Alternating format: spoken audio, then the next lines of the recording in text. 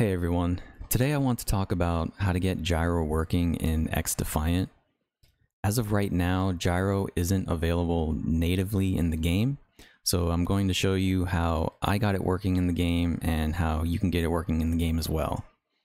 So the way that I got it working is I added the game to Steam so that I can use the Steam overlay to get Gyro working. You could also use a program called Rewaz to get it working. I'm assuming that it will work. I don't currently have Rewaz installed on my computer, so I'm not going to go over that. I'm only going to go over the Steam side and how to get that working. So the first thing you're going to want to do is download the game through the Ubisoft launcher. And then once you do that, you can open up Steam. And once you're in Steam, you head over to your library tab, and then you go to this bottom left here, and you click Add a Game. And then you're going to want to go to Add a Non-Steam Game. If you don't see the game listed here, you're going to have to hit Browse and then find where the game's located and then add it through there.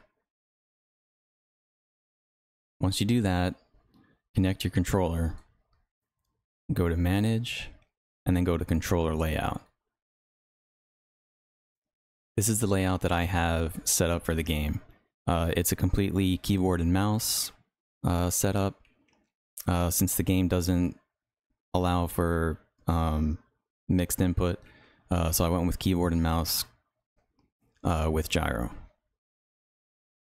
I did add this to the community layouts, so if you want to give this configuration a try, you're more than welcome to. You can use that as a starting point and then just kind of tweak it to however you like it. TechGeekster also has a configuration. His has flick stick. It's pretty good as well, so if you want to give that a try, you're more than welcome to. I'm going to go ahead and launch the game because there's one more thing that you have to do to make sure that Gyro is working. So just 1 second. Alright, so now that I have the game launched, I went into the practice zone mode. The last thing you're going to want to do is make sure...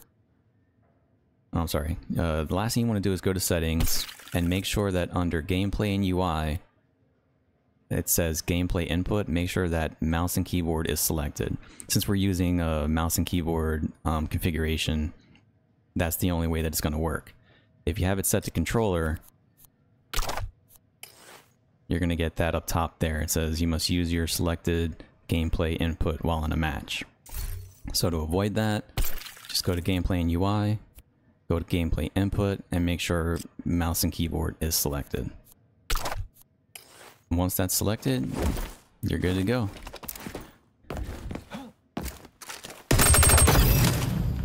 So I hope you found that helpful. Like I said, you're more than welcome to use the configuration that I uploaded.